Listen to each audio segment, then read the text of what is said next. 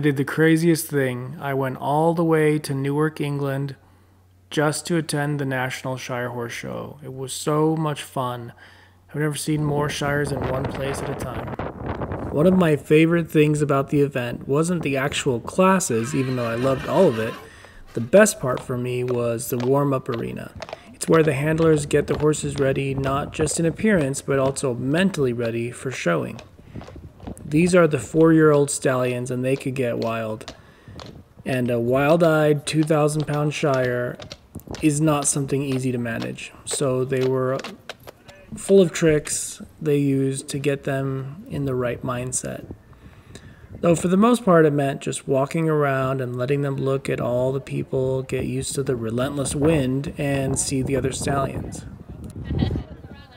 The handlers are all very good at what they do, and they know their Shires. What I love is you can get really close to all the horses and appreciate how beautiful they are. Muscles moving, eyes searching and kind, and all that hair. It was so awesome. I love the smell of horses, and it's something you either like or you don't. But for me, Shires smell a little different than other horses. I love it. It's like being home. To be in their presence is almost overwhelming. It's so great to talk to the handlers as well and get to know them and listen to their stories, which are all unique with the exception that they love the Shire horse breed. Most have dedicated their lives to propagating the breed and ensure this beautiful animal does not disappear. I'm so grateful for people like this because I'm sure my Shire Apollo could be traced back to one of the bloodlines these people have worked so hard to save.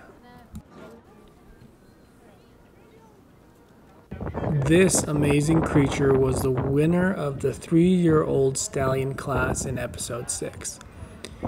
He'd already been out in the warm-up arena once before, competed, and now was being made to wait again because the Grand Parade was the event just after this.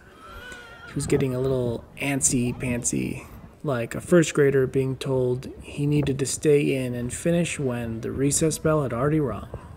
Great horse. Please enjoy the shots I've captured of these majestic beasts. The next episode is going to be the Grand Parade, which was such a spectacle. At the end of the day, everyone who competed comes out to the main arena to display one last time, and the big awards are given.